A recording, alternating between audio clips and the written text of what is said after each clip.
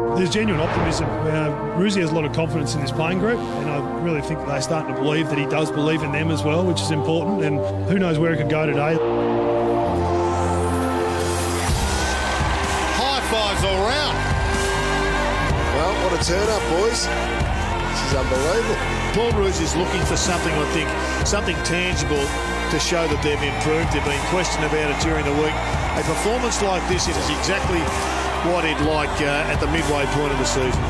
Captain courageous, he's led from the front. A little bit like Joel Selwood, isn't he? Vince, sidestep was good. Kick was splendid. Kick was outstanding.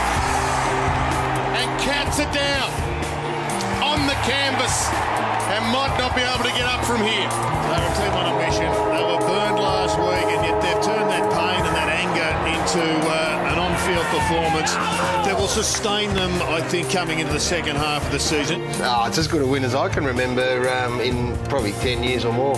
They were magnificent. So proud of the way they played. Tough, hard. We love playing with each other because a lot of these guys are going through a lot of pain over the last few years, so to have wins like this is outstanding. It's a great win. I just said to the players after the game, I mean, Geelong at Geelong, it's a fantastic win. There's been some horror months for Melbourne, horror occasions for some of the players, but you can just see the energy they will take from singing this song. They came to play today and they came to play for the team, not just for themselves, and hopefully that's the next step for us, that we start thinking about our team rather than ourselves individually. But you're hoping this might be a catalyst for real belief and moving forward and what we're trying to do as a group, players and coaches.